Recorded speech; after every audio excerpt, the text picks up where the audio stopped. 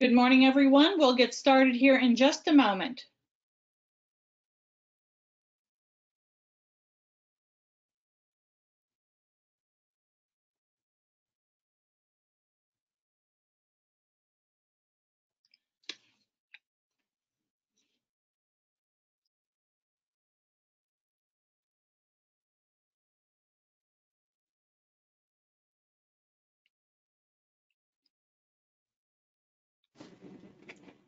Good morning. My name is Shelley Goodwin. I'm with the Kentucky Association of Manufacturers.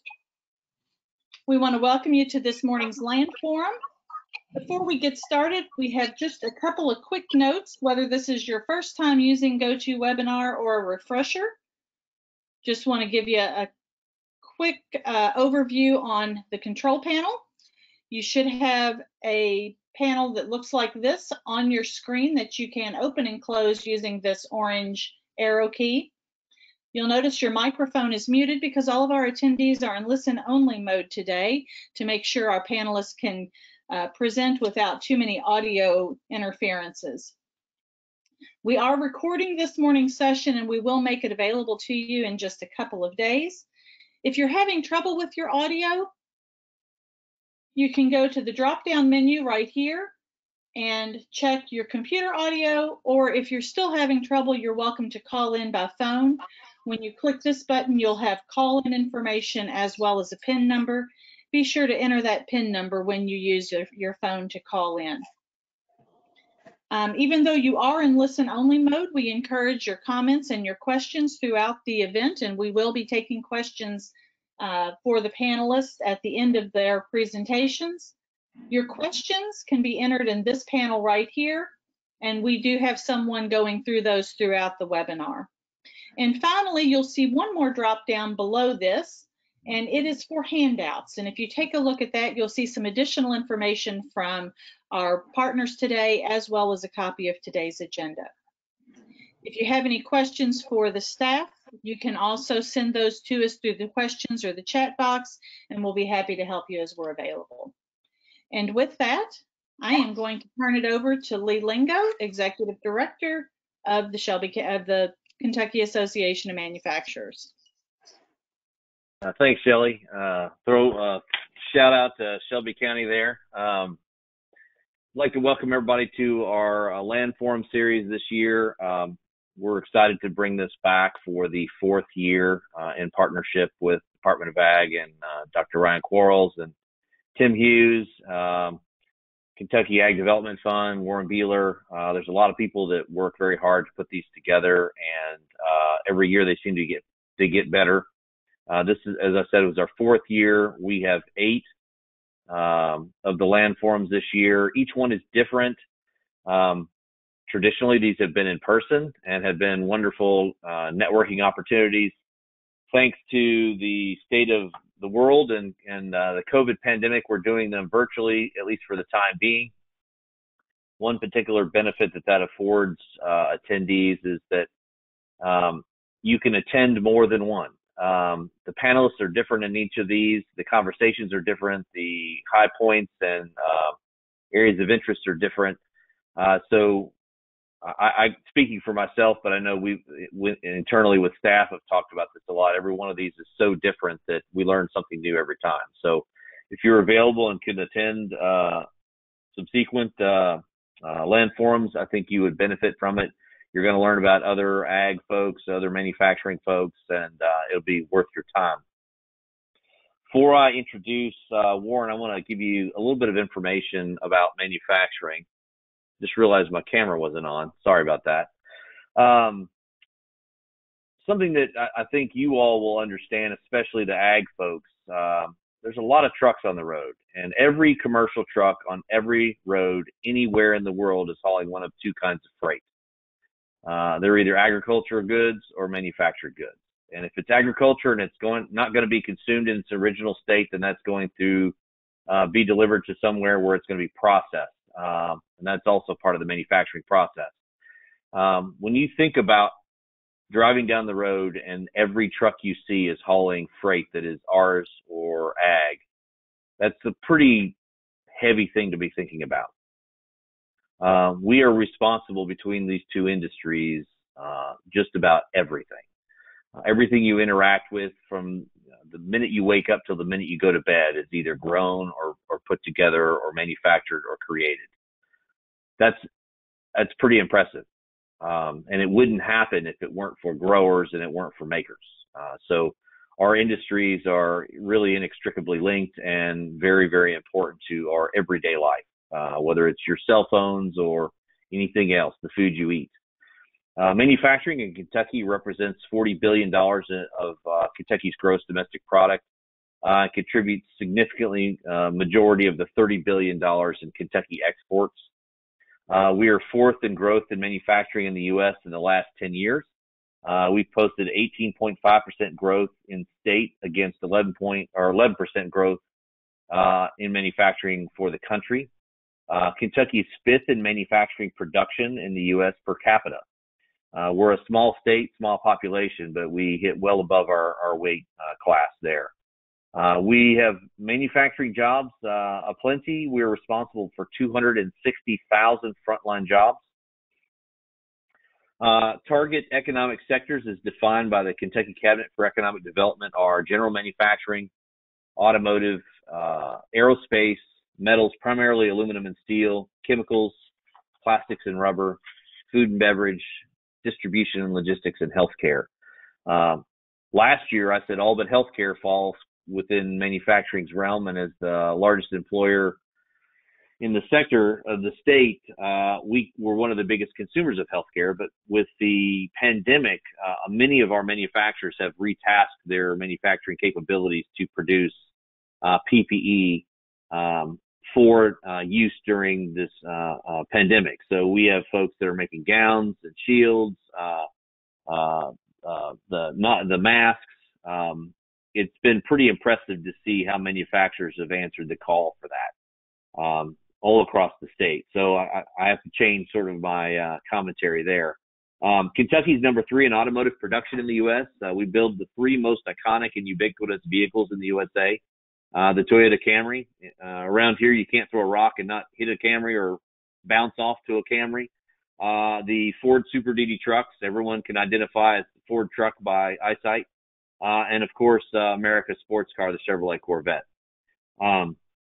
We are the logistics hub of the U.S. with the UPS Worldport, DHL's Air Hub, and soon we'll have Amazon's Air Freight Hub, all located here in the Commonwealth. If you need to get something somewhere, this is the place to get it started. Of course, we are covered from top to bottom in rail. We've got the Ohio and Mississippi River that we touch, so we can ship things by barge, and we have more interstates than are easy to name. So trucking is very easy as well. Without the logistics industry, commerce could not happen. Our industry depends on theirs and theirs on ours. We're inextricably linked to each other's successes and struggles there. The relationship is deeper than simply for-hire services, though, in vertical structure. Cutting horizontally across the base of industries and many others are the skilled trades upon which our businesses build their foundations. Skilled trades are the elemental jobs, operational jobs that keep all of our doors open. So everything from computer programmers to logistics, welders, HVACR techs, automation and robotics. These are things that are becoming more and more prevalent across all industries, especially ours. Those are just a few. Last year, Adecco Research estimated 31 million positions will be left vacant by 2020 due to baby boomer retirements. That was before the pandemic. And as we know, through the stats that have been given pretty much daily by Dr. Stack and Dr. Fauci, boomers are targets for this particular virus. So we have no idea what that effect is going to have on the boomer population and these tech skilled job holders in our overall economic outlook. Previously, I wondered how we can, with our economy being flat, how we could grow without people in these crucial conditions, and these crucial positions, rather. I'm very concerned about what this pandemic is going to do on top of that. I think we're going to see it's going to have some pretty significant ramifications. We have a significant shared threat in our industries and the growing talent gap. I know ag has similar problems. You know, your average age is pretty high in the ag and farming industry. It's similarly high in our skilled trades, and this is something that we have to pay attention to. We need our food supply, and you know, as we're talking about today, and Ryan likes to talk about, you know, growing parts. We need people going into the ag industry and carrying that ball forward, just like we do in manufacturing. So we need young, bright minds that are thinking about how to advance it. So, you know, speaking in terms of our industry, we don't have a demand problem. We have a supply problem. During the Great Recession, we used to have a talent pool. Then the economy corrected, and now, well, prior to COVID, we had historically low unemployment nationwide, and we no longer had a talent pool. We didn't even have talent puddles. We had talent damp spots. We don't know what that's going to look like coming out of this, but I'll tell you, the population of the state is 4.4 million people. Matt will probably tell you that there are 8.8 million barrels of bourbon sitting in this state at any one time. So we have 2 barrels to person here as residents. But an interesting fact, you know, when we're talking about jobs, last year we had 130,000 open jobs in the state of Kentucky. We only had 24,000 active job seekers. Now that inevitably is changing with the COVID scenario that's upon us. But when you look at how many jobs we have available, that's not accounting for jobs that will be available. That was the ones that were available right then that were looking for people. And we only had 24,000 people. So when I talk about a talent damp spot, that is exactly what we're talking about. We have got to find ways to promote our industries to get people interested in them. So I'll wrap up just by saying, you know, I don't want to sound dire, but it's something that our industries need to consider. Through these presentations, I've learned about so many innovative things that ag producers and growers and makers are doing to really advance the industry. But we need new talent and new minds to make that happen. For Kentucky to continue to be in the position it is, in a strong economic position in comparison to our fellow states, we need that. We need that growth. We need that talent pool to be thinking about what we do here and how we do it really well. So that being said, I want to hand it off to Warren Beeler. He's a man that really doesn't need an introduction, but we give him a little bit of one anyway. If you haven't already seen Warren speak, you've been living under a rock somewhere or in a cave. He is the executive director for the governor's office of ag policy. He also has a lot to do with the Kentucky Agricultural Development Fund, which is one of our sponsors today. Thank you very much for that. Kentucky Proud, just so you know, I saw a Kentucky Proud sticker in Virginia on a window. So I thought that was pretty cool. Ryan talks about how significant and prolific the brand is, and I can validate that just happened to see it on a store window, and I thought that was pretty cool. The Kentucky Ag Development Board, as well as the Kentucky Agricultural Finance Corporation, also areas that Warren interfaces with daily, and then, of course, the Kentucky Department of Agriculture. So thank you very much for all that you do to serve the ag community and the Commonwealth of Kentucky, Warren, and I'll turn it over to you.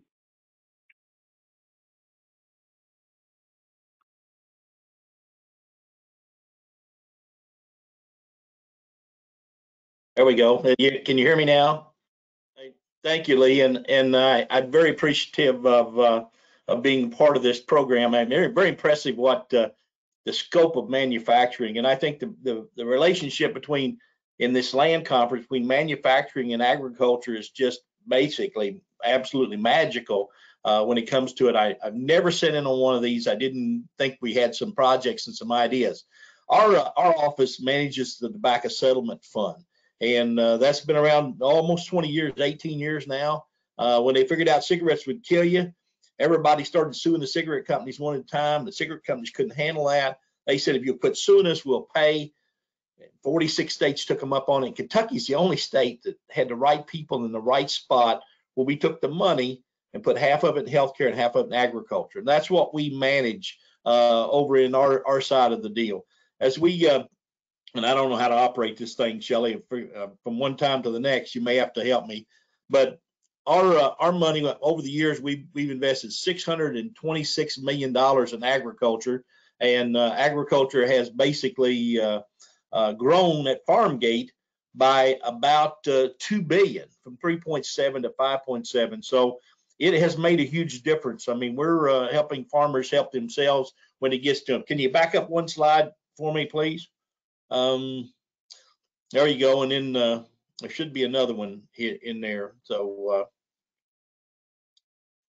there you go. There it is. Of the ag development funds, here's how, and this is the reason I'm on this deal, is that we've got money to help, entrepreneurs and people get started, ag businesses, whatever.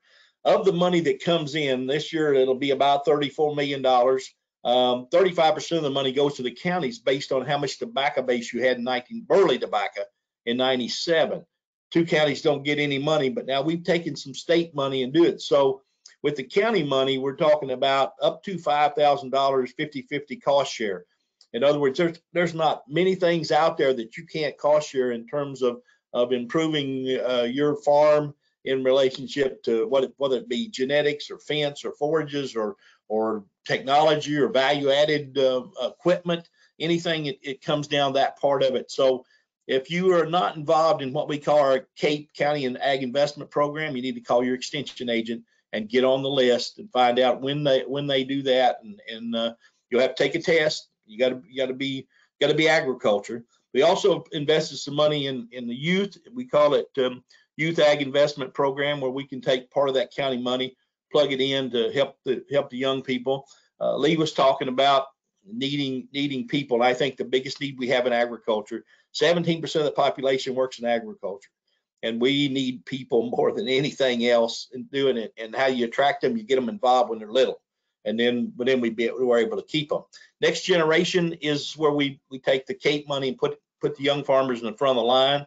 We can also do with county money. We can also do regional and statewide projects. We've done livestock pavilions at the fairgrounds there in the individual counties. We've done farmers markets, those kind of things. We've also we got 2 feasibility studies going right now with multiple counties about broadband. We cannot farm anymore without broadband. And so we're looking at the possibility, how do we expand broadband? We find out through a feasibility study, do that. So county money can be spent that. The state money is for regional or statewide projects. When it comes to that part of it, probably the best one we've ever done is Hopkinsville Elevator, where an open cooperative of 3,500 farmers in 63 counties. They own the elevator, they own the ethanol plant, and they own the company that sells you the inputs. In 2017, I went to stockholders meeting. After grain sales, those farmers got back over $39 million. And I think that's what we look at. I've got a meeting going on another Zoom that I just got off of about our meat processing deal. We're trying to, how do we get farmers beyond the trailer gate? And the local food thing has taught us a lot there. We have on-farm energy programs. I made 3 visits yesterday to dairies where we're buying compressors, we're buying vacuum pumps, we're buying fans, anything that pay back in 25 years with a third-party audit. You're eligible for $10,000 worth of grant money. You got to spend $20,000 to get $10,000. We have on-farm water. On-farm water comes down to when we basically conserving water. Water is the most important ingredient we have in agriculture. We cannot survive, plant, animal, whatever. The problem is we're using a lot of agriculture, using a lot of municipal water, city water we call it. And in that situation, if water gets tight, is somebody's house get water? So how do we get agriculture to be off of city water and sustainable? Then we got the new meat processing investment program going on in another Zoom that I just got off of there. And then we have ag finance, and I'll explain just a little more if we can go to the next slide, Kelly. On-farm energy, we just talked about, pays back in 25 years. On-farm water, what we've done is we did a greenhouse up in Greenup County, set of greenhouses. They were hauling water every day. We basically caught water off the rooftop, put it in like a cistern underground tank. We recycled their existing hydroponic water. They saved 80% of the water. That's amazing. The newest thing we've got, the virus has killed us. The virus has killed us, has exposed our weaknesses in terms of, particularly on the processing side. The commissioner and I have fought and fought to keep these processing plants open. And but what we've got is a situation where outside of those big processors, our little processors went from 2 months backed up to 6 to 8 months to a year backed up. So we put together a program where we're trying to incentivize growth of meat processing in Kentucky. We got 3 levels in it. In level 1, you basically establish a baseline on USDA processors. Anything over that baseline, $100 for cattle, $50 for hogs, $25 for sheep, $1 for chicken. Just basically an incentive program, a lot like what commissioners got over with Kentucky Proud and Restaurant Rewards, or Buy Local now they call it. Level 2 is we'll do $37,500 of 75% of a project, $50,000 project, but you got to be able to get more Kentucky animals through that plant. Level 3, we were just talking about one over there where we're adding pen space to Marksbury. We're talking about increasing the harvesting floor. We go up to $250,000, 75% of the project. That's a $333,000 project. Ag Finance is the Cadillac and probably the legacy of the deal. We do participating loans. We don't deal with you, the farmer. We deal with your lender. Your lender comes to us. We can do 150, 250,000, up to half the project with a cap of 250. Unless it's processing, then we can go higher. But we will take a second position behind the primary lender with 2 3/4% money. 2 3/4, the 3/4% goes to the lender to do the work. 2% comes back to us. We now have over 700 loans, $94 million in that program. We're getting back $800,000 to $1 million a month to loan back out. We've got money in Frankfort making money and helping farmers, and that's really rare. One more slide, and I'll hush and turn it over to the commissioner. But our contact information is that if you want to know anything about CAPE or any of our programs, go to kyagpolicy.com. That's our office number. That's our email, and we will get back to you. I mean, as quick as we can. If you need me, you call my cell phone.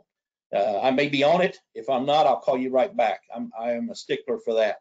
Our deal is we live and die with projects. We live and die with projects that walk through the door.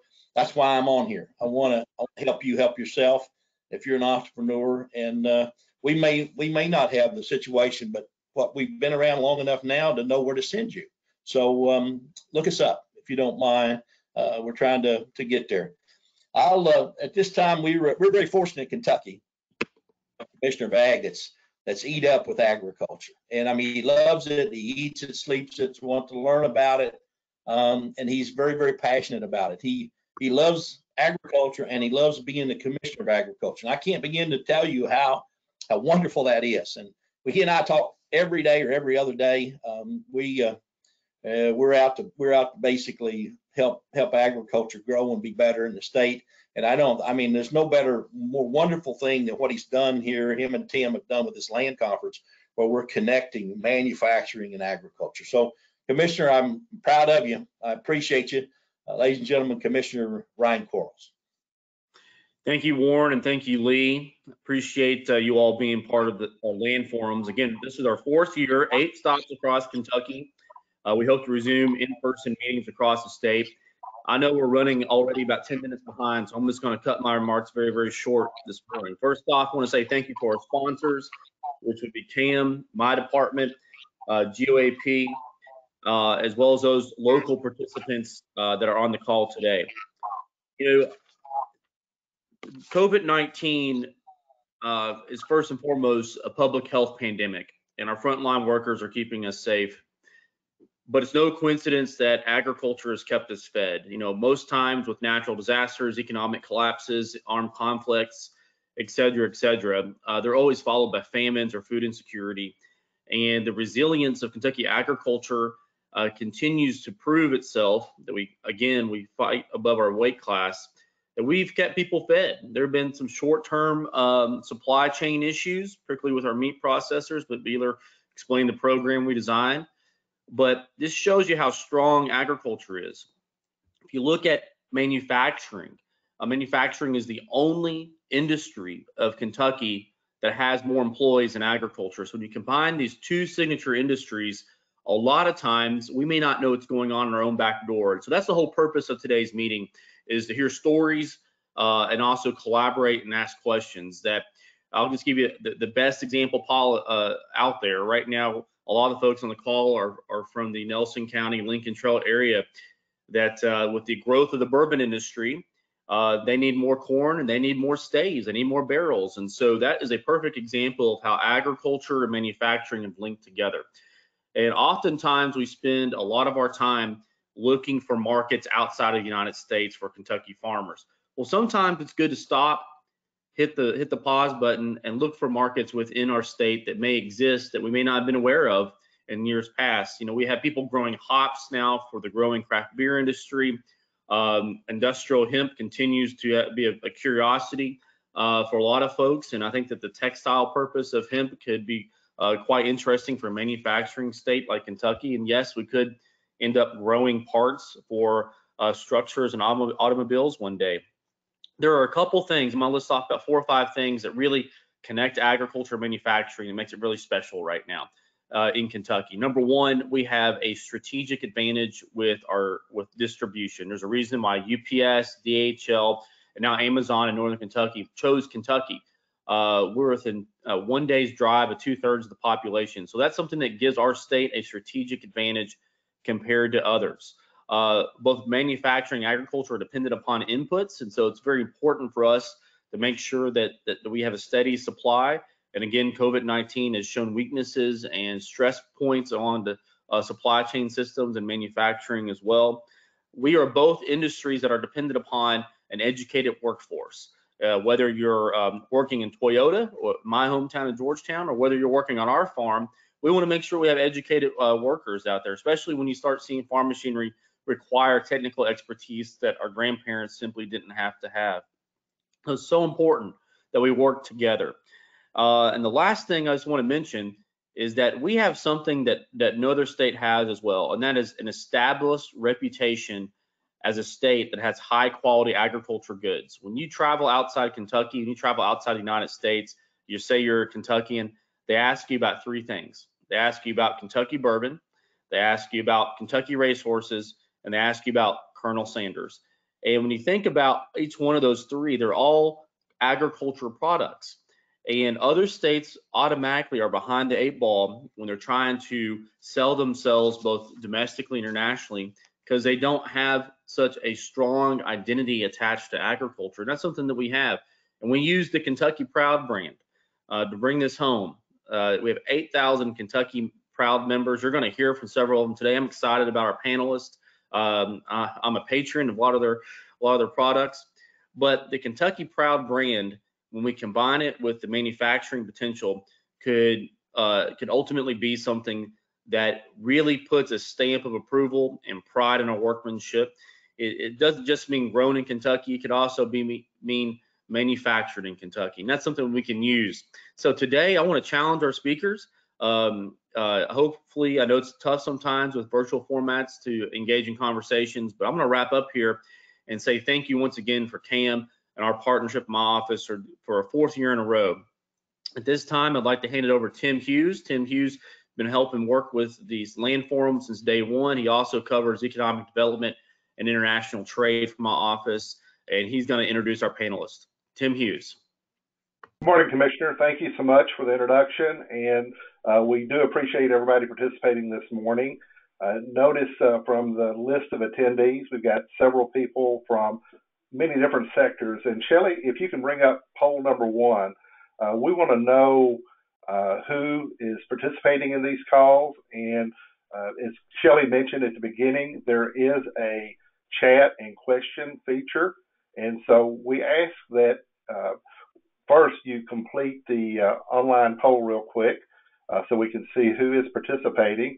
And then as you hear things from the presenters, please ask a question either through the question feature or through the chat feature. We want to make this as interactive as possible under the format that we're working under.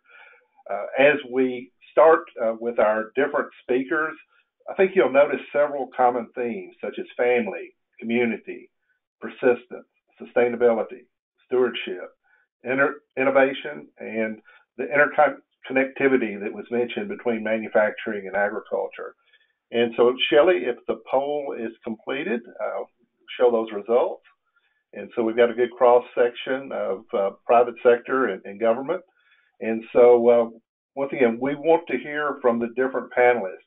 Our first speaker this morning is Andy Bishop.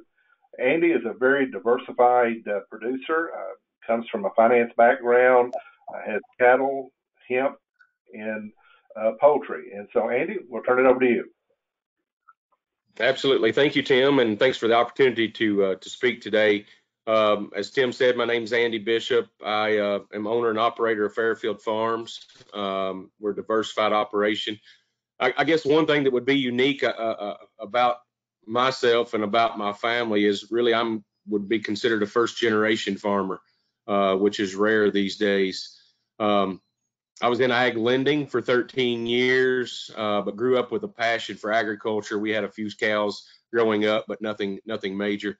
Through that ag lending experience, I kind of grew my passion for farming and for agriculture, and decided to in 2007 to really kind of expand my operation. We started with cattle, and we have about 100 mama cows now. Angus, we sell a lot of registered Angus bulls and seed stock. My kids, I have 4 children, so they're very involved with the cattle side of things. They love showing the cattle at county fairs and state fair, and we try to keep them engaged in the farm through the cattle, and that's been very beneficial for us. Outside of that, in 2016, I branched out into the poultry sector and signed a contract with the Egg Innovations. So we have 20,000 laying hens. They're sourced at a farm that I've purchased over in Washington County. Those are organic pastured poultry, so they run on 50 acres of pasture during the day. We get anywhere from 15 to 18, 19,000 eggs a day. Egg Innovations is unique in that they sell those organic pastured eggs across the country. Mainly, most of ours go to Whole Foods. And so that operation is unique in that we can employ outside individuals, but also it wouldn't be there if it wasn't for the Kentucky Ag Finance Corporation and FSA and the partnership that they've worked on through the banking industry for low interest loans for young farmers such as myself. And so to put it into perspective, that's a 7-figure investment there that wouldn't be possible without the state of Kentucky and Ag Finance. And I'm just very thankful for that opportunity, and allowed me to bring my kids into the operation on something that will sustain hopefully a pretty good cash flow for our family for many generations to come. Egg Innovations is also looking at expanding into the state of Kentucky with more poultry facilities, but also a feed mill and processing center. And so that could be good for manufacturing in this state for added jobs as well. And so as we continue to grow with Egg Innovations and they grow in the state, I think there's many things that will come from that moving down. In 2019, I actually ventured over into the hemp industry and took a job with a large hemp company in Paris, Kentucky, where I raised 340 acres of hemp, oversaw 1,800 acres of outdoor hemp material. And so with that, it kind of stemmed, and you'll hear from the other presenters, the guys that grow corn, our bourbon manufacturers that take that corn and put it into the bottle.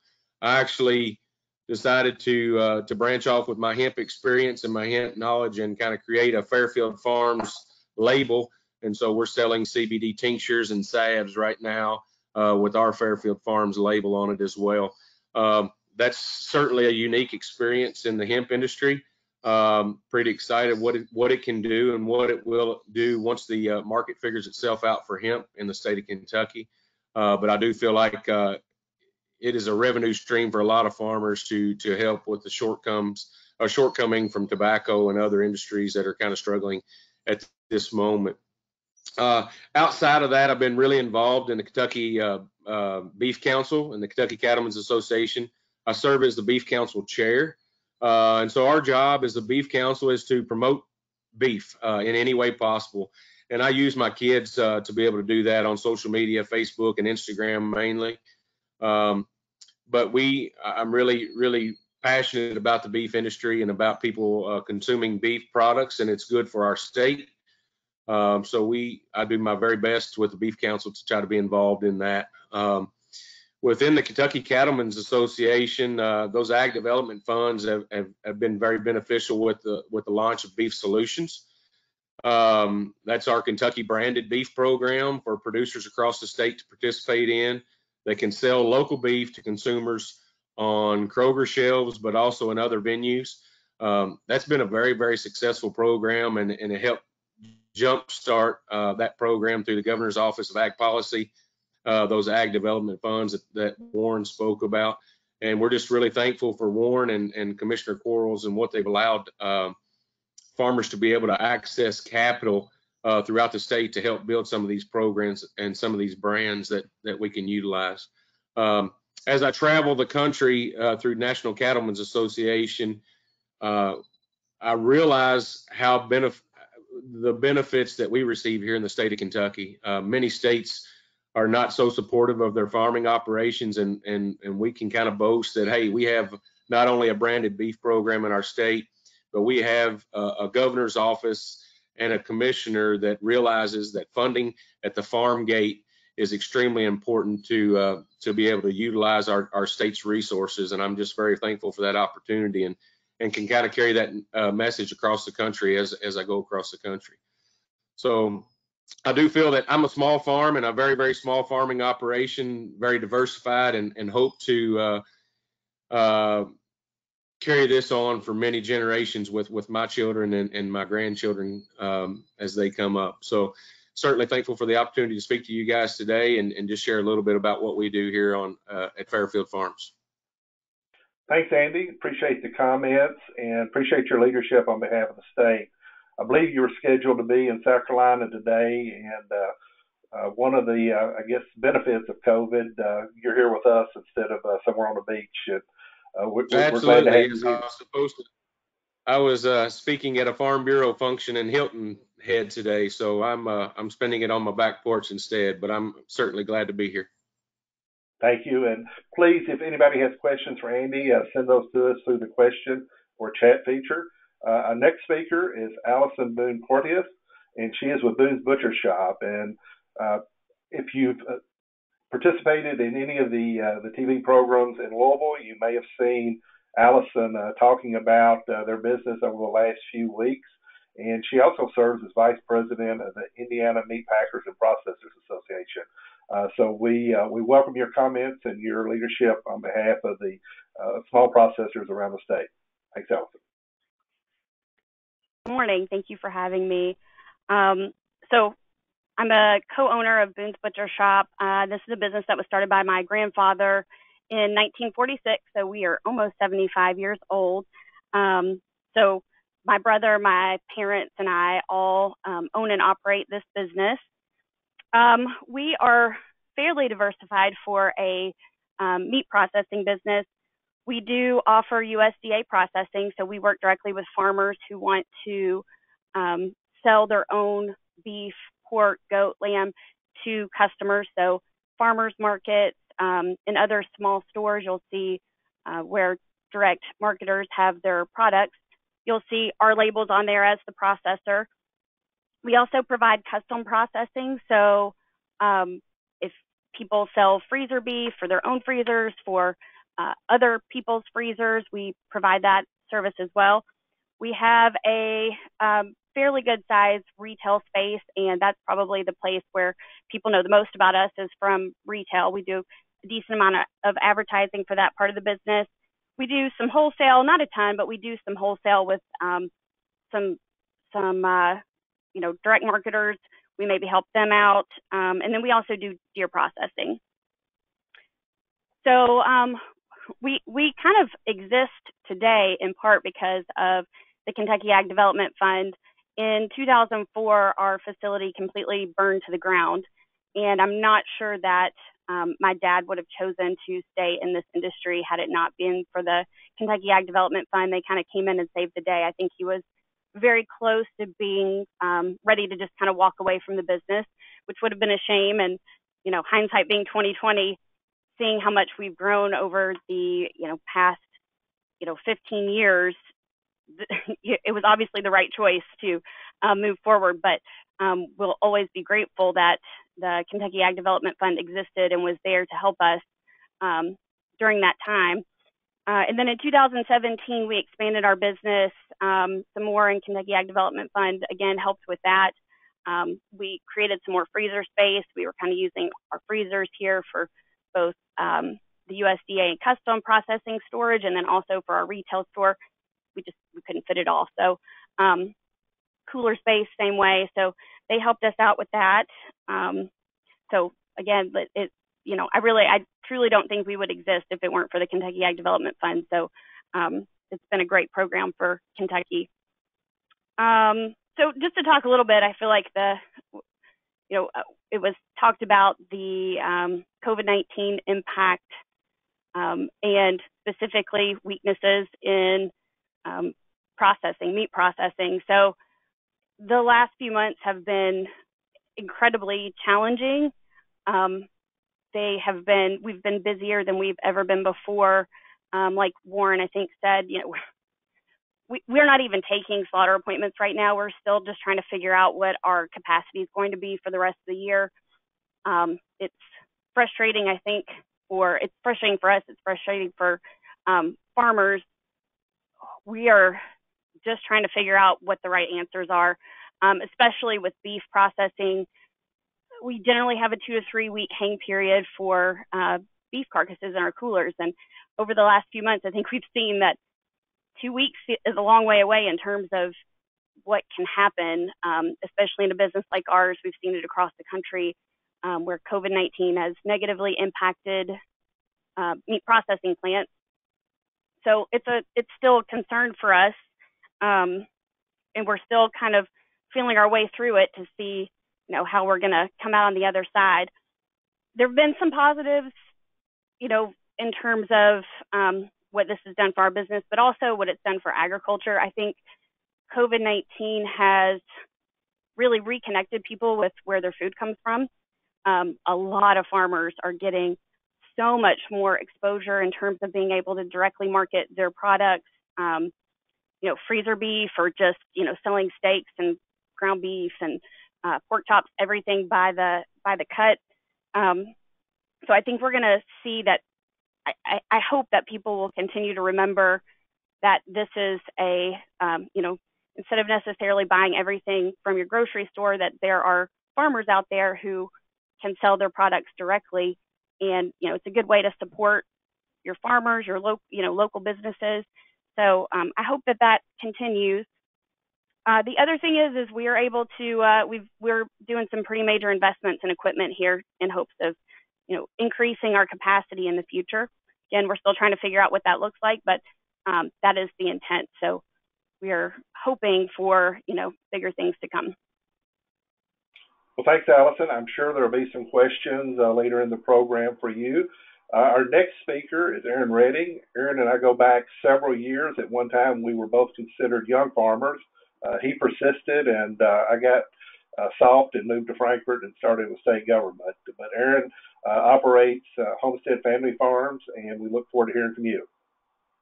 Thank you, and really appreciate the opportunity to share the space with such a great lineup of speakers and panelists.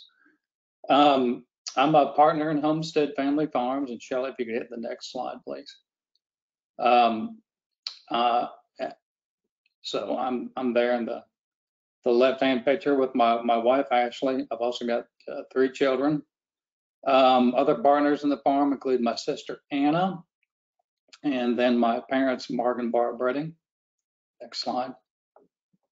We've also got, we've got around 30 employees, several of which are siblings or in-laws. So in spite of being, I guess, maybe a larger row crop type farm, we're still very much a family farm, and appreciate all the family involvement as well as all the other good folks that work with us. Next slide. And I'd be remiss if I didn't bring this up. In addition to the employees and family members, I've got to give a shout out. My two boys, Andrew and Adam. They're 14 and 11. They are this year they're planting their very own soybean crop. So as farmers, I think a lot of times we think about the next generation coming along, and I'm getting to witness that firsthand here this year. So very, very proud of that. But next slide. We are again a row crop farming operation. We're headquartered in southern Nelson County at Howardstown, but we farm several counties here in the central Kentucky area. Another slide. It's kind of a different way of looking at it here by farm, and in this particular map, we had things sorted out by crop. But so covering that distance is obviously provides some logistical challenges, but from a risk management standpoint, it can be beneficial too, just in terms of being able to spread out weather risk across that geography. Next slide. In 2020, we're raising all non-GMO corn, and I'll touch on that a little bit more in a minute. We also do single and double crop soybeans, and then wheat, but also rye and malting barley, and kind of tying that in with the corn as well. The focus of those crops is really on our relationship with the distillery. So, Shelley, if you hit the next slide. I think where we're located here, we are blessed with tremendous opportunities to market our crops. The three names there across the top, that's where the majority of our soybeans go. Those facilities are located along the Ohio River. I know, that was mentioned earlier, I think by Lee. We in Kentucky with the river systems and the terminal markets we have there on the river, we have great opportunities to sell our soybeans. But what I really want to talk about too is, and you can see some of those names there on the bottom. Our farm, our family has benefited tremendously from the relationships that we've built with the bourbon distilleries over the years. And probably about 20 years ago, I think, is when we started selling to the distilleries. It was a slow process, but I guess at this point, virtually all of our corn, and then a portion of the wheat, and now with our focus on trying to establish locally grown rye and malting barley. I just can't say enough about the impact that the distilleries and the focus on bourbon and the growth in that market has had for us. Next slide. It's not just a shoe-in kind of a deal. It's not as easy as just running to the elevator. There are certain quality standards that need to be met, and we've done a lot of things here at our farm to try and accommodate that, in terms of increased drying capacity, cleaning equipment, excuse me, and additional storage. But in addition to all those things, it's I think it's a focus on trying to meet that market and being a reliable supplier. So we're grateful to have that opportunity. over time. Next slide.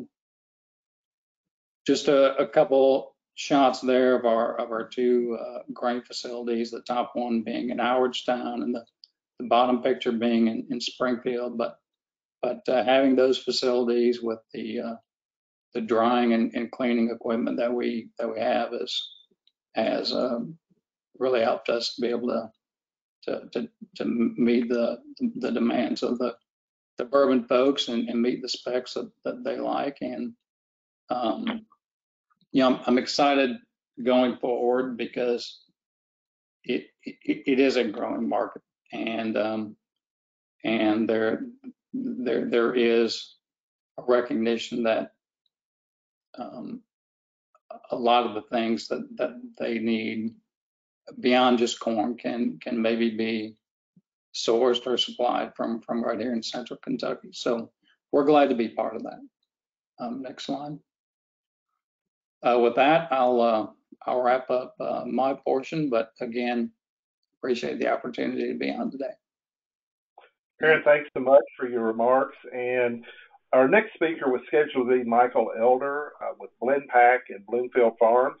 That's a business in Nelson County that really focuses on gluten-free products. And we're really looking forward to their presentation, but they had an issue that came up this morning, and we may try to get Michael and their company represented at a future land forum. Our next speaker is Jeremy Hinton with Hinton's Orchard and Farm Market. And I really appreciate Jeremy pinch hitting. We had Scotty Lee lined up to be a presenter representing specialty crops and that segment of agriculture. And a family issue came up late last week, and so he wasn't able to join us. But Jeremy is a recognized farm leader in the community and around the state, and we look forward to your remarks as well. Thank you, Tim.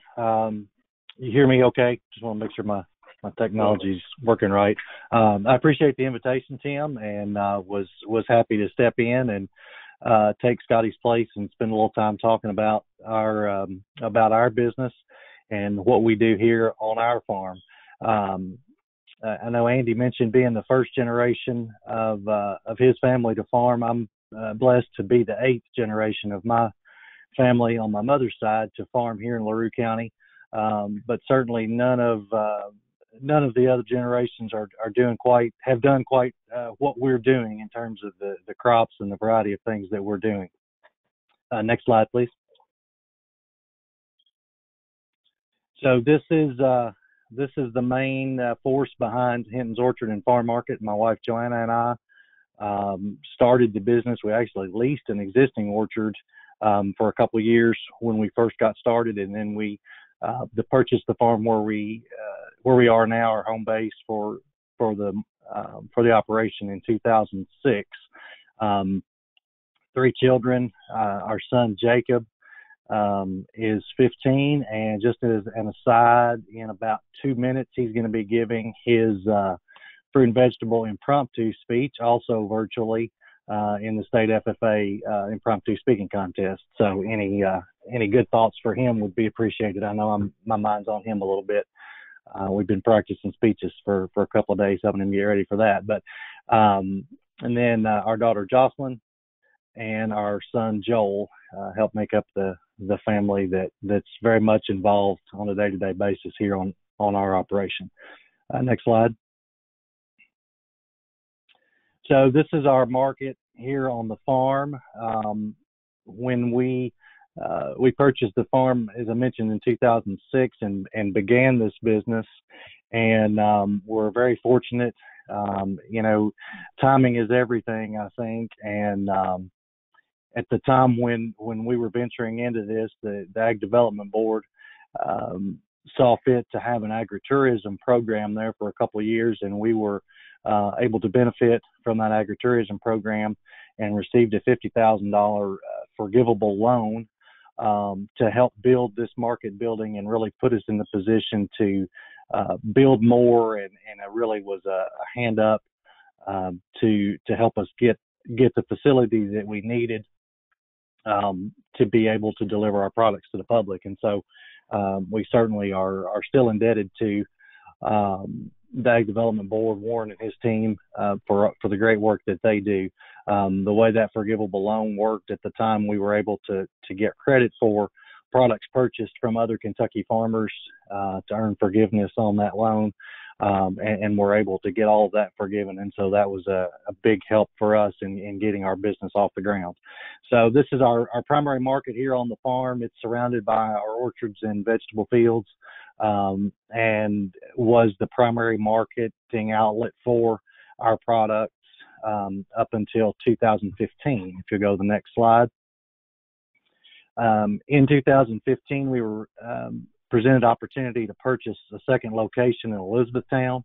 That business had been there for several years as Three Springs Farm, and it was primarily a garden center type business. And we had already ventured a little bit into growing some bedding plants and vegetable plants, but this really gave us the opportunity to grow that enterprise. And so we took that opportunity and purchased that second location for two reasons. It increased our capacity to do flowers and plants of those things, but it also got us into a more concentrated population center for our produce. And it's something that we had talked about, trying to venture into the Elizabethtown market because we were already drawing a lot of customers out of Hardin County. We participated in the Hardin County Farmers Market, so we had a lot of our people in Hardin County, but this really gave us an opportunity to buy into a business that was already there and have a good base to start with. So it greatly increased our plant growing capacity and ability to sell those products, but it also opened the door for us to sell a lot more of the products that were already part of our mix in terms of produce and those things. Next slide. So this is kind of our spring season. It's another picture in the center of the market in Elizabethtown. And then a couple pictures from our greenhouses. We now have 6 greenhouses here on the farm where we're growing vegetable plants and herbs. We also grow most of the vegetable plants that we grow in our own fields for our vegetable production, but then also lots of bedding plants and hanging baskets and vegetables and herbs for retail sales. It's certainly not probably how we envision things going, but we're in a place today where our plant business is actually our number one gross sales category when we look at our sales across all categories for our business. Next slide. So this is more of our summer mix of products, and we transition away from plants in the early summer.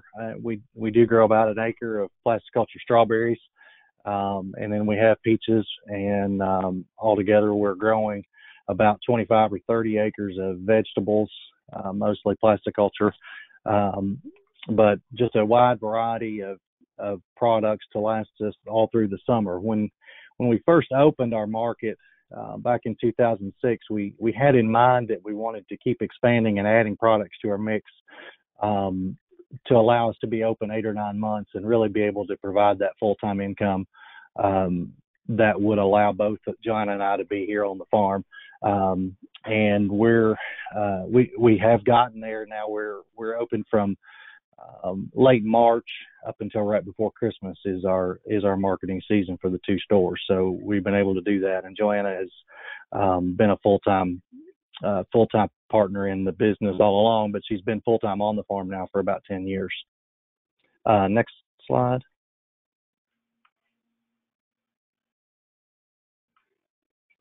These are just some pictures from our fall activities. Initially, fall was really our big season, of course, with the apples and pumpkins and agritourism. With the increase in our greenhouse business, we kind of bookend the seasons now with a really busy spring season, and then lead through the summer, and then finish up with our fall season. And we don't know how this fall season is going to look yet. We're trying to evaluate all that and figure out what it's going to mean. In terms of school tours, we're not expecting that to be an option. We have typically done around 2,500, 3,000 school kids a year to come out to the farm and pick a pumpkin and learn a little bit about where their food comes from. And we're really disappointed that that's probably not going to be an option for us this year, because even from the very early days of our business, we felt like that was maybe the most important thing that we did, was to invite the public and especially kids onto our farm to talk about agriculture and talk about where their food comes from, and to hopefully plant that seed of what a farmer is and what they do and how important they are to their everyday lives. And so we're looking at some ways to be able to do that even in this COVID situation that we're in. But the fall season does focus a lot on families and agritourism activities and events that we have, like our hot air balloon event that we do every year in October. And we joke and say that fall is really the fun time around the farm. So that's our fall season. Next slide, please. We also have a commercial kitchen on the farm, and we use a lot of our products in those items. Fruit turnovers in season with the different kinds of fruit and caramel apples and pies and those things has been a really good way for us to use products, especially maybe a number 2 product, and add some value to that and deliver a product to our customers. We also partner with several other local farmers, and both of our markets have local meat, milk, eggs, cheese, and other products available. So we really try to represent all of our fellow farmers and offer lots of Kentucky Proud produced items and items straight off the farm as much as we can. Next slide. The end of our season is our Christmas season. We'll stay open until the 23rd of December each year, and we do live trees and wreaths through the Christmas season. Not Kentucky Proud on that one yet, maybe someday, but not yet. But we do a lot of fruit baskets and gift baskets made up of our jar products and other Kentucky Proud items, and sell those both to individuals and to businesses, deliver some around, and then also ship those across the country for at Christmas time. So it's another good way for us to promote those Kentucky Proud products and other Kentucky farmers. Next slide. So that's really kind of the quick version of our farm and what we do here. Also wanted to take just a second. I'm currently serving as chair of the Kentucky Horticulture Council. That council is made up of all the member organizations that you see listed here on the right, and also have contact information there for the organization and for our executive director. Our mission from the council is to promote horticulture and try to advance the cause of horticulture crops and producers across the state. Go ahead and switch to the next slide, please. And we're stewards of several dollars of ag development funds that we distribute for research projects, both through the university system and then also through individual farmer research projects that are done, and then just spend a lot of time trying to promote horticulture, whether it be the green industry, nursery and landscape, or through food production. So just wanted to make everyone aware. I guess the Horticulture Council is out there, and we're trying to do things every day to promote the horticulture industry in the state, both among our peers in the agriculture industry and also in the general population. So Tim, again, thanks for inviting me to be on the panel, and appreciate the opportunity. Jeremy, thanks so much for the remarks, and I know y'all got lots going on there, and appreciate you connecting all the dots with some of your customers and vendors that you work with as well. I'm going to have Shelley bring up a second poll. One of the things that's been mentioned this morning is the number of people that have received assistance from various programs.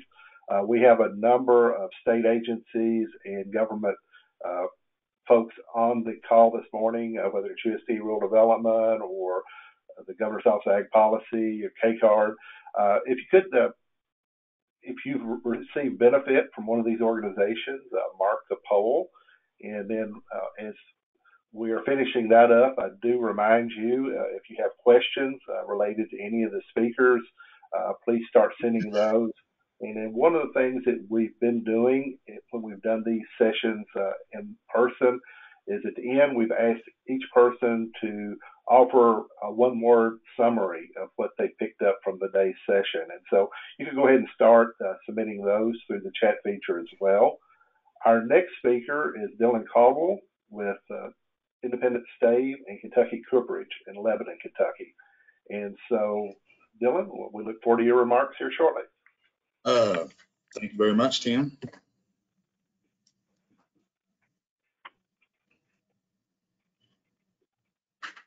Again, I am Dylan Caldwell. I manage the seasoning yard and all raw material handling here at Kentucky Cooperage, which is a subsidiary of Independent Stave Company. Shelly, if you'll go to the next slide. What we do here, we are a family-owned operation.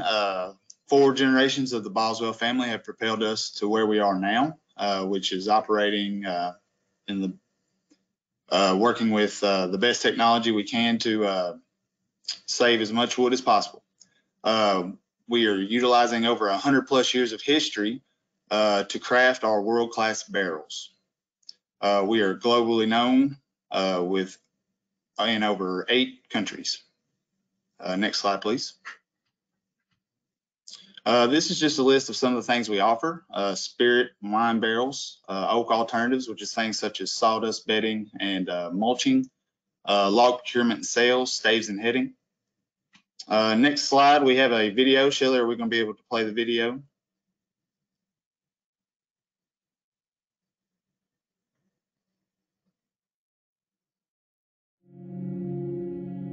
Oak is in our DNA.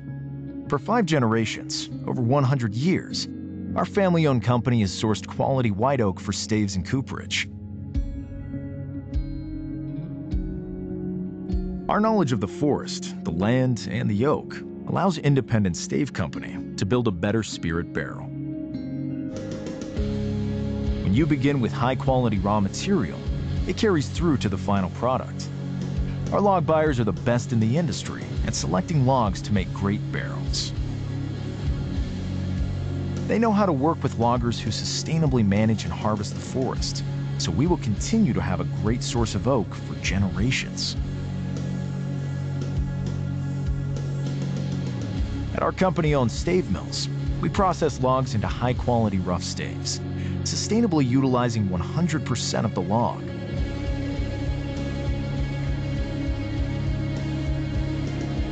Our staves and heading are cut with exact specifications to give our cooperages the opportunity to make world-class oak barrels. Our craftsmen and women are the heart of Independent Stave Company.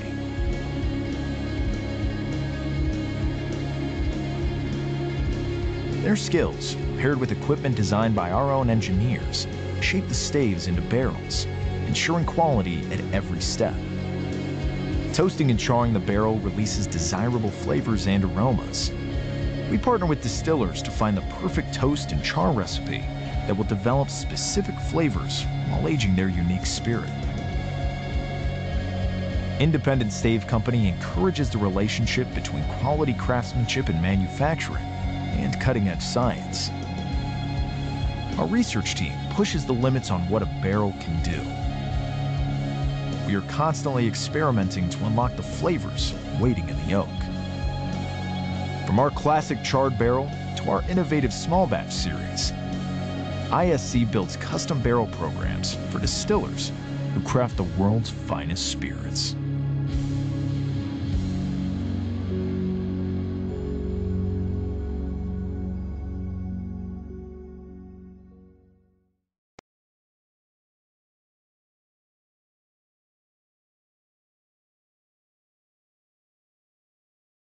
Again, that is just a brief overview of our Spirit Barrel brand, what we're all about here. Why white oak, you may ask? White white oak has tylosis, which clogs the wood pores and allows that barrel to be liquid tight, all while being flexible and durable enough to withstand the machining going all the way through the process. Along with the quality of stave here, we also do deal with the oak chemistry. We have an R&D department that deals with research each and every day on new flavors and seasoning methods to bring out the best flavors for our customer. Next slide, please. Our American white oak does a number of things. Of course, habitat and food for wildlife. We support the rural economy. Along with that, there are, of course, furniture, flooring, cabinetry, railroad ties, pallets, and of course, the big one, barrels and spirits for wine.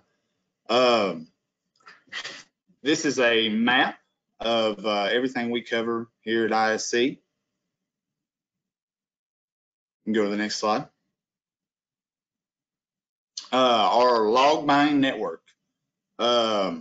We have 25 full-time log buyers that cover over 20 states, sourced from a database of over 4,000 log suppliers. Next slide, please. This is just a slide that shows the annual hardwood gross. Basically, this time right now we have 2.5 times more harvestable white oak compared to 40 years ago. So some people may ask, you know, what are you doing with all this white oak? Where are you getting it? We assure you that the growth of the forest is being maintained, and it's even better now than it was in the past. Next slide, please. We here at Kentucky Cooperage and Independent Stave, we try to utilize each and every part of the log. As I mentioned before, we offer sawdust. We work with vendors. They purchase it for things such as animal bedding, wood stove pellets, things of that nature. We have a sister company in Missouri that works with a mulch division for all your landscaping needs. Next slide. Currently in Kentucky, we have 3 facilities that employ over 500 people. We are working on a 4th facility in Moorhead, Kentucky, looking to be operational in 2022. It's going to employ over 200 employees. Next slide. Along with all the agricultural business that we are involved in, the bourbon industry also brings a ton of tourism to the state of Kentucky. More than $2.3 billion in capital projects underway and planned by 2022. This is including new distilleries and aging warehouses. I know personally here in Marion County, they're working on a new distillery, Diageo. The Bourbon Trail brings multiple tourists through Kentucky. In 2018, the Bourbon Trail attracted 1 million visits. I know in 2019, 1.7 million people made a stop in Kentucky for the Bourbon Trail. Next slide. Moving forward, basically all we're asking is just for continued education on proper management of the forest, proper practices as far as just responsibility on harvesting your white oak. This will help continue the trend on help it continue to grow into the future. Again, thank you guys for letting me speak today. That's all. Thanks so much, Dylan. Very interesting on how you connected forest industry to the production side of the spirits, as well as using some of the byproducts back for the agriculture sector. We've got a dairy farmer coming up later that may talk about the bedding material. At this time, we go to Connor O'Driscoll, who serves as the 5th master distiller in the 84-year history of Heaven Hill Distillery. And tell us about your company and what you've got going on at Heaven Hill. Well, hi, Tim. Thank you. Just a quick point of order. I'm actually the 7th master distiller, but the 5th in the Shapira era. So minor correction there. So like several of I think all the speakers before me, we are a family-owned, 3rd generation independent company, been in business since 1935. And it's kind of good to see a lot of our partners have already spoken, and it's a kind of nice segue in, especially behind Dylan and Independent Stave there. Goes without saying that bourbon is an agricultural product. I mean, if you think of all our ingredients, water, logs, grain, and even yeast are agricultural products. So we have a very close and deep connection with our farmer partners, our Cooper partners, and maintaining those connections is one of the most fun parts of this job. Looking at each of those ingredients, Warren spoke at the start of the conference about the importance of water. It's no coincidence that Kentucky is the world headquarters of bourbon, and that's due to our supply of limestone water. You can't make good whiskey without iron-free limestone water, and that's why Kentucky is great for horses and whiskey. It all boils down to the water. Moving on then to logs. I won't repeat what Dylan said, but Independent Stave is one of our biggest and best partners. They source our wood from Kentucky and all across Appalachia. And on his last slide there, he spoke about the partnerships with the University of Kentucky, Kentucky Department of Ag. One of the things that we're involved with is the White Oak Initiative, and I believe Independent Stave are too. And that's a industry-wide partnership looking at sustainability of white oak. The logs we use for barrels are typically come from an 80 to 100-year tree. So Heaven Hill has been in business for 85 years. So the acorns that fell as this company was founded, we're now turning into barrels. So that gives you some idea of the life cycle we're dealing with. Moving on then to grain.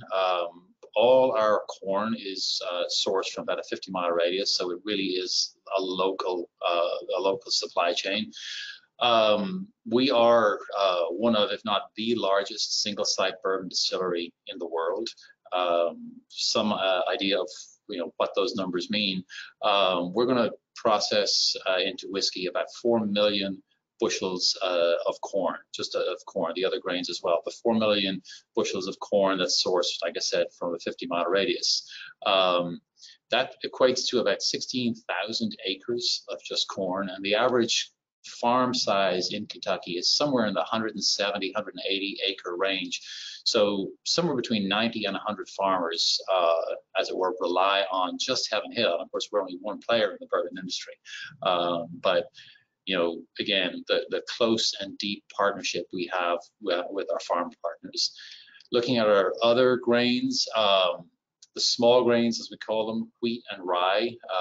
One of the things that sets Heaven Hill apart is, we have 5 distinct mash bills, and we use corn, rye, wheat, and malted barley. A lot of our wheat does come from Kentucky. We work closely with farmers like Walnut Grove, the Holcomb family, down near Bowling Green.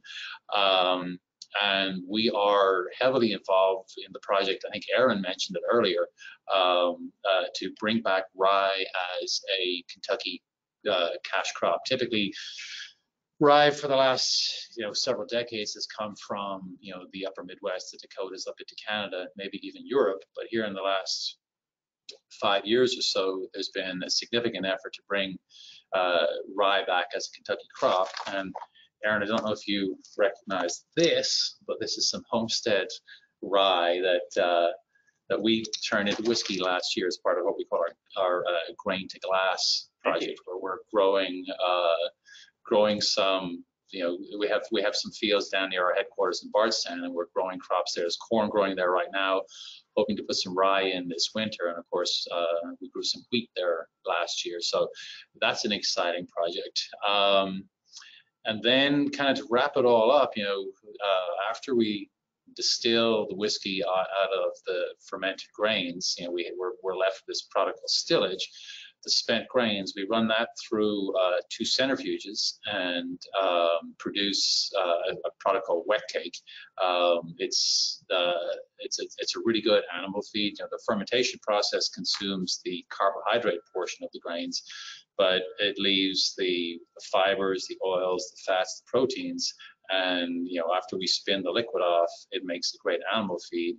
And I know we partner with Purina, who distributes and sells that to a lot of the beef and also the pork and chicken farmers around the state. So kind of start to finish, again, I can't stress it enough how close we partner with our farmer partners and how important they are to us and to the bourbon industry. And we can't make whiskey without you. So thanks to the farmers, thanks to the Coopers, and of course thanks to the Department of Ag for supporting them. Thanks, Connor, for your comments. Last year, we entertained a group of USDA foreign attaches, and they were able to visit your visitor center, and you all showed them a great time of hospitality and appreciate the support that you've got for farmers there locally, but also, as you mentioned, start out as Logan County and other parts of the state. Our next speaker. Just one last thing that we're slowly but surely opening up our visitor centers again. So looking forward to hosting people in the near future again. Well, thanks again. And many of us on the call today are native Kentuckians, and you might have noticed that Marion County accent that was influenced by some time in Dublin. Next speaker is Matt Jamie, and I believe Matt also comes to Kentucky from Illinois. So we're glad to have a few people that settled in God's country for your better part of your career. So Matt, we'll turn it over to you to tell us a little bit about Bourbon Barrel Foods. Sure. Thanks for having me on this call. Yeah, I was born in Illinois, but I've been here since I was 9 years old. So I kind of call Kentucky home. Did spend some time down in Florida, but like a lot of people that leave the state, they always, look forward to coming back. My company name is Bourbon Barrel Foods. I founded this 15 years ago. I started in my basement doing one product, and that was microbrewed soy sauce, which, of the 100 products that we sell now, it's still my most popular. It was, one of those ideas that came into my head, and I wasn't quite sure why, but as I researched it and tried to develop this product, I saw a lot of similarities between the brewing of soy sauce and the distilling of bourbon, and not only in process, but also history and heritage of the two products. And I saw an opportunity right away to where I could market this product on the tails of, the growing popularity of bourbon. And so with our soy sauce, we source our beans, which are non-GMO, from a local farm about 45 miles south of Louisville. Same farmer also grows our wheat, soft red winter wheat. And when we first started buying from Barnard Peterson, it was maybe a tote a year, and now I think we're taking delivery of well, not my area anymore, but we manufacture just under 10,000 gallons of soy sauce a year, and we're growing. It was, I think early on in these presentations, Dr. Quarles mentioned the affinity that people have for the state of Kentucky, and that's one of the things that I've been able to hang my hat on as I travel the world and talk about soy sauce with people. They're always enamored with all those things that Dr. Quarles mentioned. There's a lot of food history within this state, and I think that what my company has done is tried to harness that within a gourmet foods product category. We don't just do soy sauce anymore. It's, like I said, my most popular product, but we've branched out into different categories: jams, jellies, spreads, preserves, all fruit sourced from within the state of Kentucky. And this is something that we could have sourced from anywhere and bought it maybe a little cheaper, but it's not how we want to grow our company. The black raspberries come from right around Mount Sterling. The blueberries we buy through the Kentucky Blueberry Growers Association. The apple butter is a seasonal item for us. It's extremely popular, but we stopped making it as soon as apples aren't available in Kentucky. Sorghum, we work with one farmer in Jeffersonville, Kentucky, or Jeffersontown, Kentucky. It's Danny Ray Townsend. And I met Danny Ray about 10, 12 years ago, and I'm not sure he knew what to think of me. But he was growing about 40 acres of sorghum at the time, all hand harvested and processed on his farm. So it was estate grown. And now last time I talked to him, he was growing almost 150 acres, and we were buying pretty much everything that he was growing. So true value added agriculture with him. And, I can't sell my products unless I have good stories to tell. And the state of Kentucky certainly has a lot of those. Allison mentioned the focus on local with, this COVID-19 situation that we're all in, and that's definitely true. And we've really seen, an increase in the sales of our products due to that. Also tourism that Dylan commented on. It's very important, and it did not exist when I started my company 15 years ago. And so I've had a sideline seat watching that grow and really witnessed, the city of Louisville and the state of Kentucky really push for this tourism with the bourbon industry. And when I was first selling my product, I would visit every single distillery, and at one point they all looked very similar. And now each one of them have their own individual home place, which is, it has kind of transformed bourbon country into what people used to go visit Napa for wine. And so it's just been exciting for me to witness that and watch that grow and continue to grow. Especially, how I started my company. I'm a blonde-haired guy in Kentucky that makes soy sauce, but now we sell what we make to the Japanese. We export to almost a dozen countries now, the products that we make. And every time I visit one of these countries, everybody knows the state of Kentucky, which makes me very proud to be from here. The success of my company has been based largely on our innovation, but the success of the bourbon industry. And, it has allowed me to establish relationships with farmers across the state, relationships that I never imagined I would have, but are, genuine, and they've lasted, 10 plus years. And even the husband and wife that make our jams and jellies, like I said, I could have gone anywhere to have that made. But I believed in them, and it was a 3-year process for them to get the Cane Kitchen up and running in Appalachia, and give them a lot of my support. Hopefully they'll be able to create more and more jobs as we grow that particular product category. Whereas I started in my basement, I now, my warehouse is about 25,000 square feet. I have 3 retail stores in Louisville. We distribute all across the country. And like I mentioned, we export, but I also employ 35 people that are actually the brains of the operation as I do this video call from home. They are all working hard and making me look a whole lot smarter than I really am. There's a lot of opportunity for us to continue to grow. And I love the support that the Department of Ag gives us. The Kentucky Proud symbol has been an important symbol for us. I believe we max out those dollars every single year. And, just appreciate everything that everybody's doing for us. So thank you.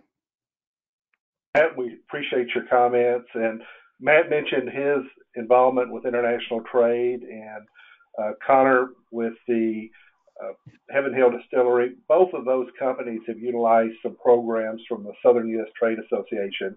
And we've got a short video that we're going to pull up now that talks about those programs. And we're fortunate to have an intern, Saxon Marvin, that's working with the Department of Agriculture this summer. and she may have contacted several of you related to this program. So, Shelley, if you want to play the SUSTA video real quick.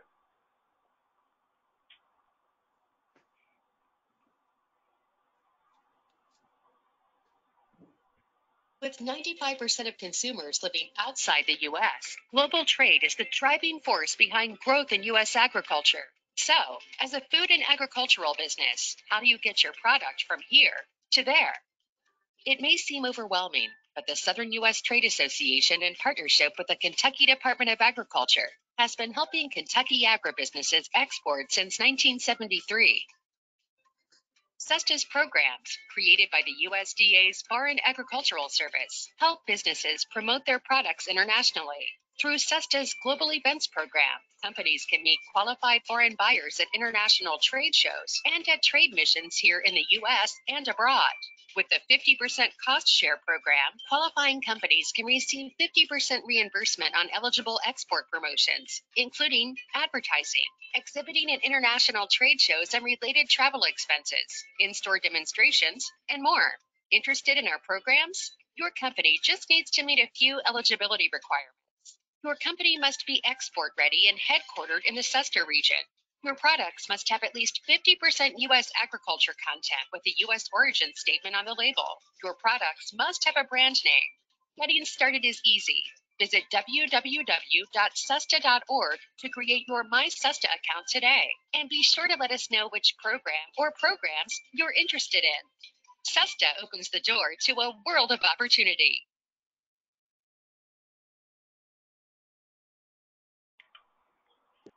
Thanks, Shelley, for showing the video. And one of the priorities for Commissioner Quarles is international trade, and the discussion on the barrels and oak products, forest products are a significant export from Kentucky as well. And the SUSTA programs are targeted for a very specific type company, but we work closely with the U.S. Department of Agriculture, Foreign Ag Service, and so there's other programs for other commodities and products as well.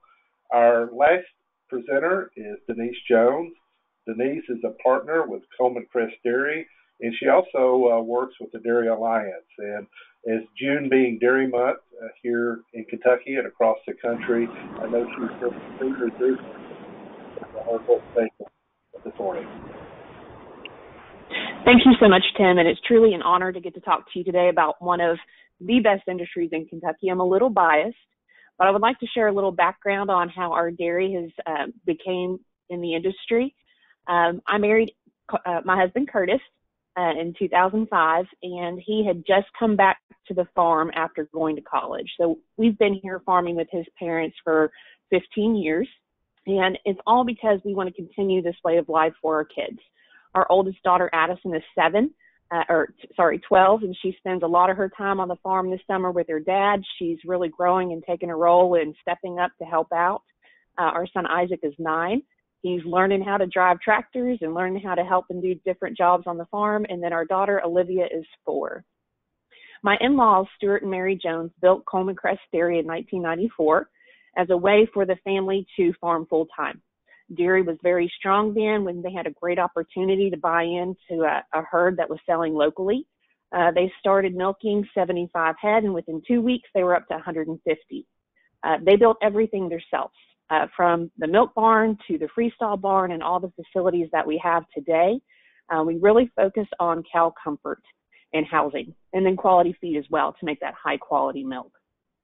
Today, the operation consists of my father-in-law and mother-in-law, and then my husband does most of the crops and work with the heifers, and his brother, Mark, the youngest of 7, he and his wife do the feeding and general herd work with the milk cows.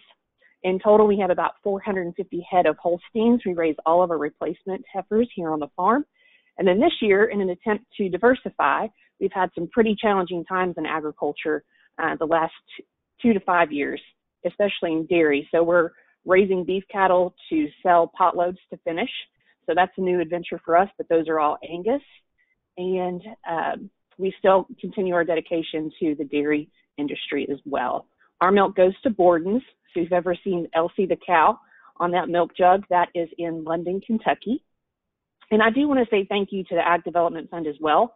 They have helped us in building hay storage facilities, So we can provide great quality feed for our cattle, as well as our compost bedded pack barn. Tim talked about that earlier. Compost bedded packs are a great way to utilize all the nutrients we get from our cows, and they're perfect for cow comfort. We built that barn about 5 years ago, and all of the sawdust that we get actually comes from ISC. So thank you all for being located close to us. We're in Marion County in Loretto. I failed to say that. Also, about 10 years ago, through NRCS, we were able to build stack pads to utilize space to keep our cattle off the pastures when it's wet, and we want to conserve all of our soils in those pastures to provide great feed for those heifers as they grow. And we've also built numerous ponds and ways to store extra water to sustain our livestock, especially in the summertime, and also water our corn if that is needed in this summer. Tim touched on National Dairy Month. This is one of the coolest months for us. It's a little bit different. We're not able to celebrate with our traditional events, but I would like to share a couple dairy facts with you all to show how much dairy provides to the Commonwealth. In 2019, we had over $171.4 million in sales in the state of Kentucky. Kentucky is home to roughly 460 dairy farm families, and they take care of 50,000 cows. The average Kentucky cow, in case you want to buy a cow to milk on your own, that's about $1,030. And then the top producing counties, number 1 is Barron County, number 2 is Logan, and number 3 is Adair. The total amount of milk produced in the state was 109 million gallons. We rely very heavily on fluid milk sales, and we appreciate all the support from people drinking milk and enjoying great dairy products. But I appreciate, again, the opportunity, and if y'all have any questions, just let me know. Thanks so much, Tim. Thanks, Denise, for doing a great job and for the great partnership with you and the Dairy Alliance and KDDC and everybody involved in that industry. At this time, Shelley will bring up our final poll. We've talked a little bit about COVID, and I know within the Department of Agriculture on the federal side, there's a number of different programs that assist farmers. We've tried to help promote programs through the Small Business Administration and help connect resources. Commissioner Quarles and the Department of Agriculture have a COVID resource page on our website. And so if you've benefited from any of the federal programs related to the COVID pandemic, if you could complete this survey. And as Shelley is doing that, we also want to recognize a special guest as one of our attendees today is Mary Shellman. Commissioner had mentioned our interest and involvement in making Kentucky an ag tech capital of not only the country, but of the world. And Mary is leading a working group looking at how we can capitalize on our resources and better promote Kentucky as an ag tech area. And so, Shelley, if you have the results of the poll. Very interesting that nobody that's involved in the call has received any of the technical or financial assistance through the COVID. I guess we can look at that a couple of different ways. One, in a positive light, that maybe your sector, your specific business has been able to overcome those challenges. We have had a couple of questions that come in and would ask if anybody else has a question, if you could go ahead and submit those right away. And if you could go ahead and start sending those one-word descriptors for today's program. One of the questions was to Dylan. It was back early during his presentation. And the question was, how has the trade tariffs and or COVID impacted your business? And so if you could address that, Dylan. Be all right to do it on video then? Yes, absolutely. Okay, the COVID, it impacted our business. It slowed us down just a little bit, you know, trying to keep our employees safe and doing all the necessary steps to ensure that moving forward with our normal processes every day. Of course, we took all the government recommendations. We've got guards in place throughout the plant in between each individual process. We're of course, we're checking temperatures, making sure all our employees are safe at work. On my end, the trucking, we did see a slight reduction in some trucking. It's starting to pick up back now. We're starting to see 20 plus loads of staves coming in on my end each and every day. As far as the outgoing for wine and stuff like that, I can't really speak on that. That's more of our Missouri plant. But I do know there was a brief slowdown period for them as well. But everything seems to be picking back up now. And again, our biggest priority was keeping all our employees safe while at work. Thank you. I know agriculture is a challenging business, and manufacturing can be as well. One question I would have for all of the panelists and whoever would like to respond: how have you dealt with adversity? What have you done to prepare for it? And how have you overcome it? So any of the panelists that would be willing to address that, that would be greatly appreciated. One thing we've definitely tried to do is we've stayed more proactive as opposed to reactive. We tried to stay on top of everything moving forward. You know, it's such an unsure time with the COVID-19 in the day-to-day process and day-to-day activity of everything. You never knew what was going to happen. So we definitely just tried to stay in the loop on ways to prevent it, ways to keep everybody safe. And again, I just keep going back to keeping the employees safe. If everybody feels safe at work, they're definitely going to put out a better product than if not. So. Thank you. Jeremy. Tim, I would agree with what Dylan said. Our first priority was trying to make sure we did the things that we needed to do to keep our employees safe. And it was really a challenge for us, being a direct retail business, to know what to expect from our customers. And so we started out early in the game trying to adapt and be prepared for different options. We had experimented a little bit with an online platform to sell our products, and the situation with COVID kind of called our hand on that and forced us into accelerating that a little bit, and it was a good thing that we did. Just that extra push helped motivate us to set up the online platform, and that worked well for us, especially in the early stages of the situation. We also offered curbside service for those who wanted it, and so we really just tried to make the effort to meet our customers where they were comfortable. And a lot of especially our flower sales are outside, and so people, I think, felt more comfortable. And it was interesting to see the difference between customers, and everybody seemed a little, their level of comfort was a little different for each person. And so we really just tried to set up our markets to meet them where they felt most comfortable and deal with the public the best that we could. So feel like we responded and made things up as we went, like a lot of us did. I think never having been through anything like this before, but we had a good spring and a good start to our season. And I think a lot of that's because we were responsive and tried to just meet our customers where they felt comfortable. Any of the other panelists would like to respond to that?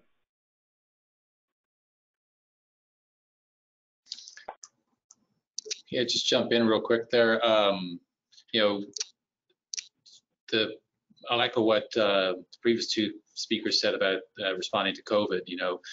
We shut our visitor centers down. We pivoted to making hand sanitizer at our Canadian, Texas, and Bardstown, and our other location in Louisville. So that was an opportunity to kind of give back to our community as well. But in the grander scheme of things, Heaven Hill is no stranger to adversity. I mean, we've survived fires, wars, and now pandemics. I mean, almost all four horsemen of the apocalypse. But I think it's a testament to being independent, family owned. We have that ability to pivot quickly, to be nimble, and to play to our strengths. And we have just such a great team, such a great leadership team. The family are amazing, and allows us to, like I said, to thrive through adversity. Thank you. I see Matt again. Hey, yeah, to pretty much what Connor said. I think when this first started, there's a great community within the state of people that have lived through a whole lot more than my young company has. And so I reached out to them and for a little bit of direction. And so our plan was to innovate, evolve, and be ready for when this ends. We saw a lot of the same changes in our business that everybody else did. Remained positive, and I think coming out of it, like Connor said, with the sense of community and giving back, it's something that we will, we've done in the past, but we will put a stronger focus on that going forward. And, hopefully never have to live through something like this again. My staff is, one thing I've realized is that there's a lot that can get done when you're at home. Absolutely. Any of the other panelists on that one? If not, we're going to go to Allison. Allison, there's a couple of questions related to the current interest in local products. And do you think that the increased interest in buying local meat, is that going to be sustainable, or is it a temporary spike because of limited availability and some of the concerns of rationing? Well, I think that the interest in it will continue. I really do. I think that people, they went to Walmart, they went to Kroger, and there was no meat there. So I think that was scary for a lot of people. We saw panic buying. So yeah, I think that this will, like I said before, I think people had to kind of reconnect with where their food comes from. And I do think that that is something that will continue. Obviously you guys know this, that because you're doing the, meat processing investment program. The challenge is, a facility like ours, we can only do so much. It's not even comparable to what big meat processors do. So far from being comparable. So it's going to continue to be a challenge. That part of our business, it's a hard business. We've got regulatory, and I know everybody here has got some of that. I've got a USDA inspector who's in my plant 5 days a week, 8 hours a day. So there are challenges there, and I think there's high barriers to entry to this business as well. You've got to know what you're doing. It's expensive to get started, and I think you guys are doing a lot to try to push people in that direction to get plants like ours to expand capacity. But it's not going to be a quick process to increase that capacity. So I think there's still going to be some barriers to growth there, at least in the short term, until we can get those investments made. And we're doing it now. We made some very big investments to try to increase our capacity. We appreciate everything all of the panelists are doing to help connect different sectors of agriculture. And today was just a small example of how that works. And in many cases, the company has to be proactive, the farmer has to be proactive, but we want everybody that's participating today to know that the Department of Agriculture, Warren's office, the Governor's Office of Agricultural Policy, we're available. We have a number of staff members dedicated to various aspects, whether it's Kentucky Proud, whether it's the promotional grant program, the buy local program. These resources are available to help make these connections and interactions easier. And a lot of times we don't know about the opportunities or the needs from the manufacturers. And that was part of the purpose of putting these programs together 4 years ago, is so that we would have individuals around the state that are helping identify these opportunities and connect those dots. And we definitely appreciate the partnership with Lee and his staff, and the effort that Shelley and all of his team have put together in helping get today's program going. We've got 6 more of these. We're hoping that some of those will be in person. One of the biggest disappointments of going to the virtual is we would be getting ready to adjourn for a really nice Kentucky Proud meal right now. And Jeremy sort of tempted you with those beautiful strawberries and different vegetables and fruits that he was showing from his farm. The next best thing is those of you that participated today will be getting a gift certificate to Boone's over the next few days. And so we can't feed you today, but hopefully over the next few days, you'll be able to go to Boone's and pick up some steaks or burgers or bacon, whatever your preference is. And we appreciate the ability to do that, utilizing some of the Ag Development Funds for today's program. Do any of the other panelists have any closing remarks or any questions that you all would like to ask?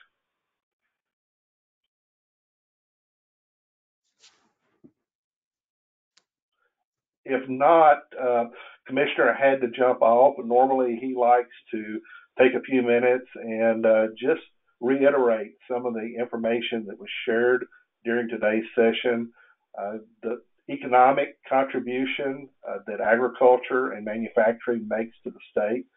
We've got over 70,000 jobs in different types of agriculture and natural resource-based manufacturing around Kentucky, whether that's wood products, meats, other food production, beverages, dairy. And so this relationship and the continuation of these discussions is important. Lee, do you have any closing remarks? Hey, thanks, Tim. Just a couple of things. I talked at the beginning of the program about the value and the importance of manufacturing to the state of Kentucky.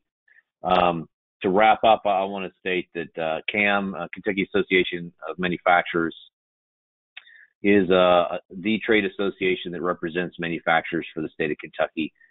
For those of you that consider yourself in the manufacturing industry, we fight for you. Those of you who don't consider yourself in the manufacturing industry but still are, we fight for you as well. During the pandemic, we advocated very heavily for the establishment of all manufacturers and the entirety of their supply chain and inputs to be determined as essential critical. And thus, like ag, we kept going and we kept producing and making during the shutdown. You all were growing and processing food to put on shelves, and we were delivering toilet paper that we made and, pencils and laptop computers and all sorts of other things too. So once again, our two industries kind of saved the economy. Had we shut down and you shut down, it would have been catastrophic.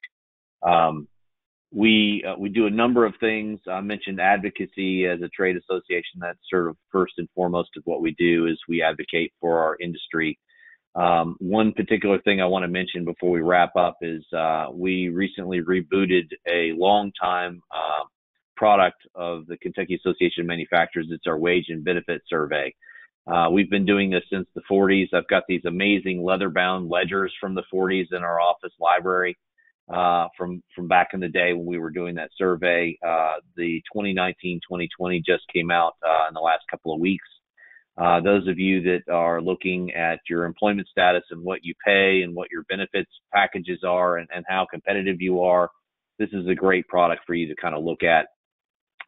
Because of the pandemic, we are instigating our next round of data collection starting in August. So we'll have a pre-pandemic report, and then in October we'll have a 2020 wage and benefit survey, which will kind of give you an idea of what things are like during the pandemic. 2021, hopefully we will be exiting that, and we'll have a new set of data to look at. But we are focused as an organization on advocating for our manufacturers and makers in the state and our processors, helping provide opportunities for connectivity like land and other events that we do, and member benefits. We have an amazing healthcare association healthcare plan. We have a number of new insurance products that are coming online that save you a lot of money, or in some cases pay a dividend, which are great too. A lot of educational opportunities as well. So our organization is a nonprofit. We're strictly funded by our membership. If this is something that is of value to you, we would love to talk to you about how we can help you. Thanks again for being part of this land program. We hope that you'll join us for the next one if you've got the time and learn about more of Kentucky's producers and growers and makers. And Tim, great job moderating as always. Appreciate it, Lee. And hopefully everybody noticed under the drop-down menu, we do have some handouts, some brochures about the different programs that CAM offers, as well as the benefits of being part of the Kentucky Proud program, the SUSTA information. Our next forum is July 7th. It was intended to be at the Ashland Community College in Grayson, Kentucky. We have converted that one to a virtual series as well. And so that one will be July 7th. We'll have a number of speakers from Northeast Kentucky talking about their interrelationship between agriculture and manufacturing. We would ask a favor, if you enjoyed today's program, please help us get the word out. We appreciate the time of all the panelists, and these meetings take some planning and takes a couple of hours of time from a busy schedule of some busy people.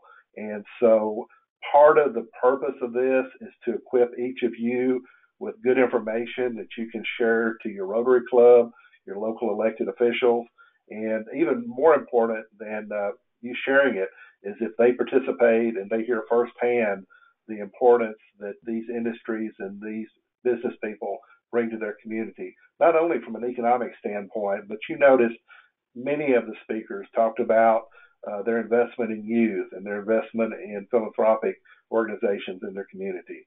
And so we definitely appreciate each of you that's participated today. We appreciate the partnership with many of the other service providers. And we are finishing a couple of minutes early. So any last remarks? If not, we will close it down. Say a special thanks again to Boone's for working with us on the gift certificate. Everyone will be hearing about that soon, but it's $20. So it'll be good for a nice purchase. Thanks again to Kentucky Proud and the Kentucky Agricultural Development Fund and Kentucky Ag 365 for the sponsorship. Tim, thanks to you and your staff for helping put this together. Special big thanks to Shelly for running the show. She's the man behind the curtain, or woman behind the curtain, that makes this go off as flawlessly as it has. The rest of the team here at CAM for doing that as well. Thanks, everybody. Appreciate your participation. Have a great day. Thank you all. Thanks, everybody. Bye.